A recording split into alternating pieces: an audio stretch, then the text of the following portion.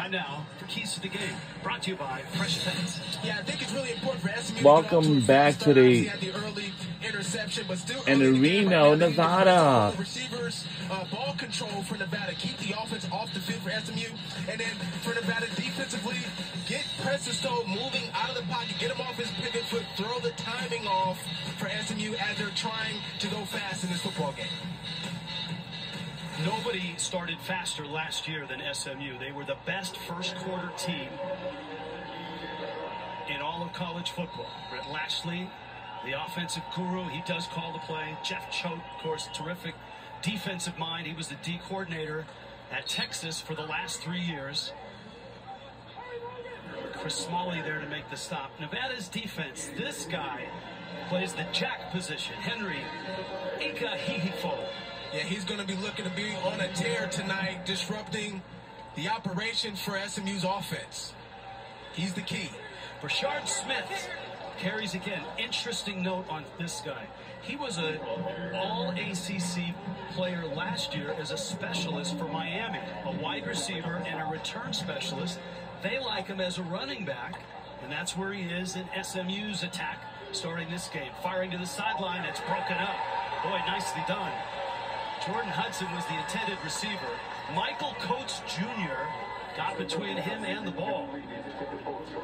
These cornerbacks for Nevada so far have really been glued to these wide receivers. Another exceptional pass breakup there for this defense. Michael Coates Jr. that time reading that route.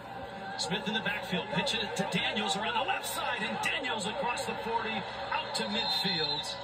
Roderick Daniels Jr. is one of 6 wide receivers who had great years last year. Well, he's got incredible speed. One of 47 players to return a punt for a touchdown last season. He's got great versatility. They love to get him the ball in space. They have a player down right now for Nevada, and there's flags that are flying all over the place. Uh-oh, flags are everywhere. Down away from those flags. And then something happened. Jordan Hudson and Ikahihifo, I believe, got tangled up. There's 3 flags sitting right now at the 40-yard line. Well, Ikahifo's got to be careful right there. He could potentially be thrown out the game. Now, obviously, something must have happened. There's a slap in the face. He's defending his teammate. It's always got to be something trouble. That's the first game of the season. Player there. Yeah, the injury happened well before that. It was in the play, and you wonder, was the initial flag on Hudson, and obviously the other flags were for Ikahihifo. Well, they need him in this football game. It'll be interesting to see how the refs sort of decipher what to do in this situation. You got a slap to the head. Let's see it here.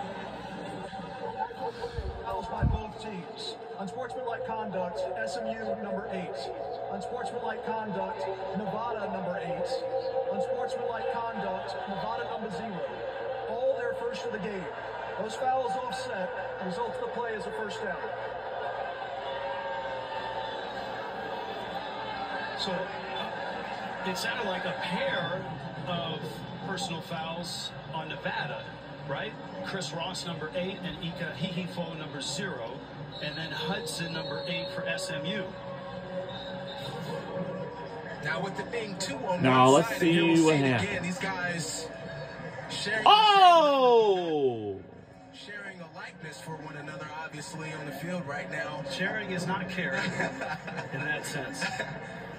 All right, so let's get back to playing some football. Yeah, the ball sits just at the 45. Brashard Smith in the backfield.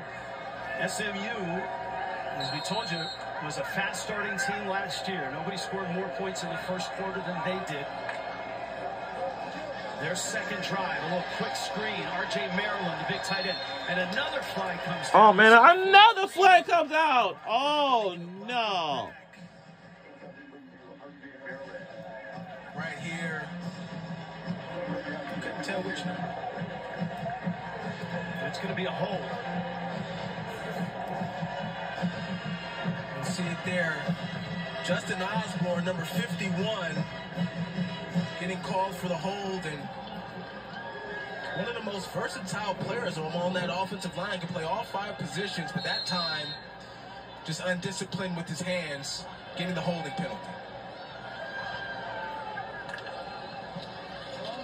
So on first down and a lot, Jalen Knighton is hit, bounces backwards and out of bounds. I don't know if he got back to the original line of scrimmage or not. Yes, he did, and it'll be a gain of about a yard. Well, Nelson Ropati had him initially in the backfield. It's a great broken tackle by Jalen Knighton, making something out of nothing. But let's look at this SMU offense and just the prowess of how much they're able to score. They score so quickly, and they've outscored their opponents so much last season in the first quarter. Knighton in the backfield here. 2nd and 20. Stone, quick throw. That's knocked down.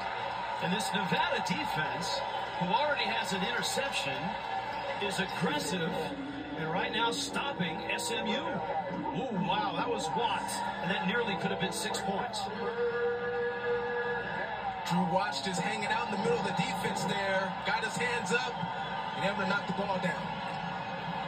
Quick pass right here from SMU. I don't think they're going to try to challenge this defense down the field. If I'm SMU, I do a draw play to the running back or a quick screen pass to one of my wide receivers in this situation. Play the field position. 4-receiver look. Nevada is going to bring 4. Stone. He can run. Squares. Fires. Incomplete. Jake Bailey, the intended receiver, and Nevada's defense holds again.